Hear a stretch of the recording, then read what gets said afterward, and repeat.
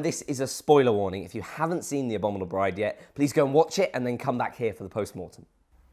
Oh, because like post-mortem is in... As in dead people. That's clever. Yeah. Extraordinary. Impossible. Superb. Suicide is street theatre, murder by corpse Lestrade. You're spoiling us. What's in your hat and coat? Where are we going? To the morgue. There's not a moment to lose. Which one can so rarely say of a morgue. And am I just to sit here? Not at all, my dear. We'll be hungry later. Holmes, just one thing. Tweeds in a morgue? Needs must when the devil drives, Watson. Hello, I'm Luke Spillane and welcome to 221D Baker Street. Yes, we're right next door to their flat for this very special Sherlock discussion show. Joining me for a canter through the ins and outs and the was that all in his mind palace of The Abominable Bride is BBC Sherlock France forum founder Helene and TomSka original YouTuber and comedian. Welcome both. Well, millions of people have seen this now in TVs and cinemas around the world. Have you found there's been like a certain response to it on the forums? Or? Some people actually have a good, so far, a good opinion on the episode, so far as I've seen, both on Twitter and Facebook, and even on the forum, because we have some members who are actually UK based, so they were actually able to see the episode and comment on it. Great. So far, yes, the answer is very good. Nice. Are they excited? I presume, like, are they more excited about like Moriarty coming back, or just the Victorian setting, or? It was more the Victorian setting, I think. Yeah. Great. Very good. I know nothing of the social media response because I only got to see it last night, so I've avoided Twitter the entire time. Great. I have just blacked it out. I have Sherlock like blocked on my Tumblr. It's like la la la la la. What did we think of Holmes, a man out of his time, in his original Victorian setting? Did you enjoy it? I mean, it kind of goes without saying that obviously it worked, you know. Yeah. It was, but yeah, like it transitioned really naturally. I think it just all fit in. That you didn't really have to change anything about the character.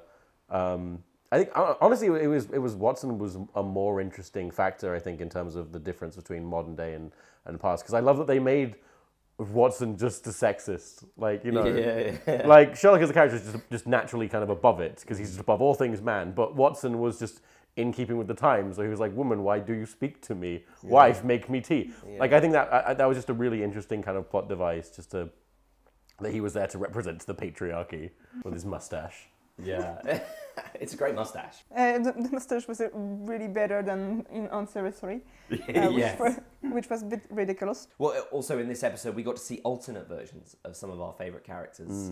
What did we think of that? What were some of your favourites? Well, technically, they're not alternate versions, are they? They're actual original versions. That's true. That's true. I mean, Mycroft is originally described in the books as being what I think I remember. It's like a large and.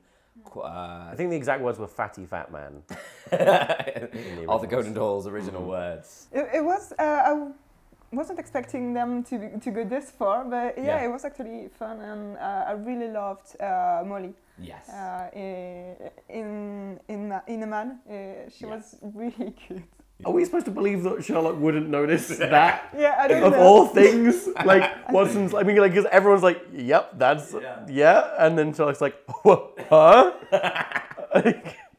I quite like that though, because in the modern version, he's always blind to her. Like, I guess that's very the fact fair. That he's blind to this girl dressed up as a boy. I love that. Because I guess in the modern version, he doesn't even acknowledge her like as a woman, like as a sexual being. So in this, he's not even acknowledging her sex as well. It worked really well. It was just very funny. Yeah. It was very Blackadder. Yes. Bob. So as it turns out, this wasn't really a standalone special, but it was all inside Sherlock's mind palace. What did we think of the big twist? Did we enjoy it? What did we think?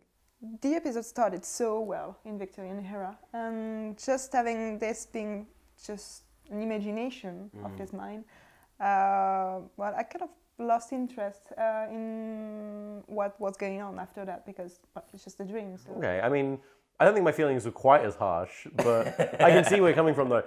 Personally, though, I am canonically choosing now to, you know, believe that modern-day Sherlock is just an imagination of actual Sherlock. Victorian Sherlock. That it's not, that we weren't watching alternate Sherlock, we were watching Sherlock, the real one. And he was just imagining what the future's like, because he's so smart.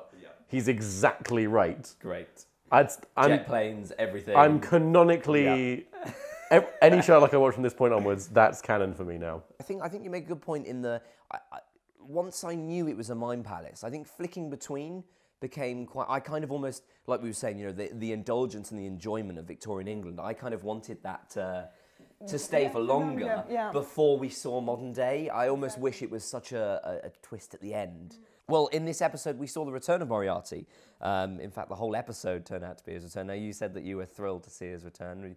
You were happy then. You loved seeing him back. Always. Yeah. Always. I love Andrew Scott, so every time he comes back to the series, I'm really thrilled because he's kind of the best Moriarty I've seen so far. Absolutely. So what I love about what they've done with the character of Moriarty is the way that they've been able to keep him alive, keep Andrew Scott in the show, is that they have, like he does live in Sherlock's head now, because, and I guess the whole idea behind that is that because he bested Sherlock has now made him, he projects onto him, he's made him this manifestation of all his insecurities. So whenever he's doubting himself, it manifests itself as Moriarty. And that's awesome, because it means we can just keep having Andrew Scott, I hope. Yeah. That's great. And with that, did we enjoy seeing the waterfall confrontation? We finally saw, like, the original Reichenbach. How exciting was that to see? Because personally, that was one of my favourite scenes in the whole thing. Did you enjoy that? Yeah, especially after when I saw that it was filmed in a studio.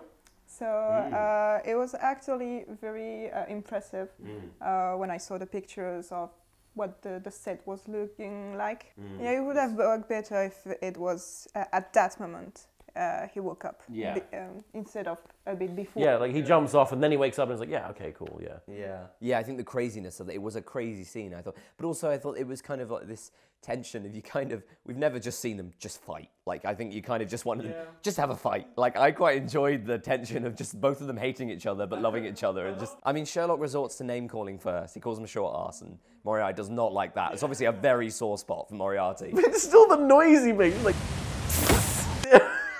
Great. Just got me. At the heart of the Abominable Bride case was a good old-fashioned ghost story, which is very Victoriana, I think, and different from what we've seen from modern Sherlock. I think in modern Sherlock, the closest we've probably seen to that is in the Baskervilles episode. We kind of had that horror and that almost, is this a fantasy? Supernatural, yeah. Yeah, the supernatural element to it. Did we enjoy the horror aspect of this and the ghost side of it? And yeah, I think Mark is really great when he actually writes that kind of thing. Absolutely. I think it's one of his best qualities is to write horror episode like that. He does it very well on Doctor Who too. So I really enjoy those that. Yeah. I mean, because I think like in Baskerville, like in the Hound of Baskervilles, that sequence with the ghost and around the maze and in the grounds, like you really are going, what is going on? Like, I was so on the edge of my seat during that. It was so gripping, and I didn't know what was going to happen next. And it was just nice to kind of be so in the dark about, like, oh my God. Like, I mean, like you say, you obviously worked out. You're cleverer than all of us, Tom. But I was going like, is she a ghost? Like, I'm confused. What is this? And so I thought that whole sequence was very gripping. Yeah, I was really interested in how they were doing it. There's part of me that was like, I really hope it is twins. Yes. It just felt very kind of old-timey. Like, it felt like what Watson's writing was supposed to be, and it felt, like a Penny Dreadful, and it was just like, and then they're in the maze, and there's the ghost, and it's all very spooky, and it felt like what I feel like Sherlock is supposed to be from Watson's perspective. It's hard to explain. But yeah, it was good. It was good times. Well, there were some fantastic set pieces in this, which I think is a real staple of Sherlock for me, because one of my favourite moments was Lestrade telling of the case and that freezing on the street moment. Do we enjoy like set, because the sequence for me in the street, it reminded me of in the Irene Adler episode, Belgravia, we had that, was like in the room and then he stooped down, he was in the car and he was in that field working out the case. I love moments like that. Seeing like Baker Street on the street, it just looks great, right? It was. I had a very nerdy moment right at the start when they rolled the time back, and then you see the bride pulling out 2 1887 single action army revolvers. I was like, "Oh, careful, guys! They didn't come out until 1887, so you better be after 1887 right now, or you're gonna be in trouble." So when we see Sherlock wake up in this plane, we spoke about already in terms of the narrative, but were we excited to return to modern day Sherlock? Because I don't think we expected to see, going into this episode beforehand, I didn't expect to see modern day Sherlock at all. Yeah, it was actually nice to have the episode not being a standalone, but following Series 3 and opening Series 4. I don't remember all these characters being so nice, though. Like, Mycroft was really nice in that scene. He was like, keep him safe, Watson. It was like, what? Didn't Mycroft just send Sherlock off to die? Like, literally minutes prior? Him, doesn't he? I mean, the end of Series 3 was like, we need him back, because he's the only... Yeah, but again, minutes prior, he put him on that plane, and now he's like, now I gotta get you a pardon. Oh, you could have done that to begin with? Yeah. Mycroft was just really nice. It just felt very strange. Okay, so let's talk about that ending then. The Abominable Bride being the invisible enemy, that final scene. In She was feminism. Is that the reveal? What do we think of the ending? Yeah, I like that it was just the feminist Illuminati. Like, it was very silly, but it was fun for that episode. Yeah, and I quite like that resolution. I mean, also, like you say, the silliness of it, because, you know, this is all within Sherlock's mind palace, and it's John writing out the narrative events of... It's John Watson's Penny Dreadful depiction of what a feminist Illuminati would look like. Yeah, because even Conan Doyle himself at the time wasn't exactly supportive of the suffragette or the feminism, so it does make sense. Yeah, they would be played up as this spooky, scary group of conspiracy theorists, crazy people, yeah. We now seemingly know that Sherlock got away from the fall with the help of Molly. That's mentioned very briefly at the end. Was that news? I thought we kind of always knew that. Because in Series 3 it was never confirmed which one of the ways that he got out of the fall was the real one. Right. I figured it was always going to have been Molly because of access to cadavers and that, like... Yeah. Yeah. And we know now that Moriarty is dead, no question. But what's going to happen next? How excited are we for what's next? And where do we think the show's going to go? What's next for Sherlock? I'm glad that, like, that we got some Moriarty without him actually coming back. Like, I'm glad that he's dead. Like, I hope he doesn't come back.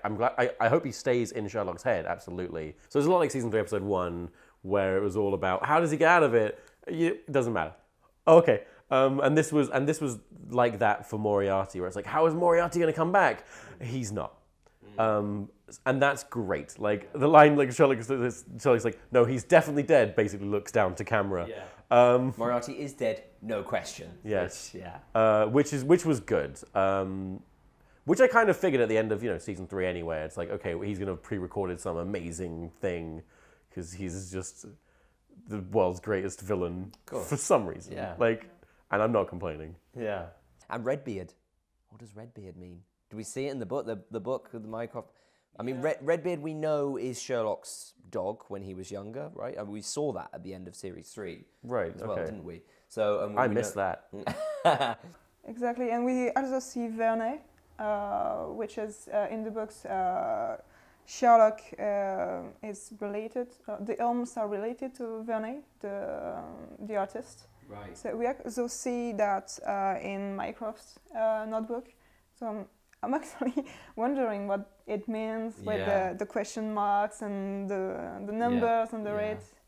Well, thanks for that, guys. That was a great discussion, and I, for one, cannot wait for Series 4. And thank you for joining us too. If you enjoyed The Abominable Bride, the good news is it's now available to buy from your favourite download site or DVD store. Links below. Also, make sure you subscribe to us, the official Sherlock YouTube channel, and follow us on Twitter at Sherlock221B. And in the meantime, we'll leave you with this clip from the 1 hour of extras on the DVD. Wow. Bye.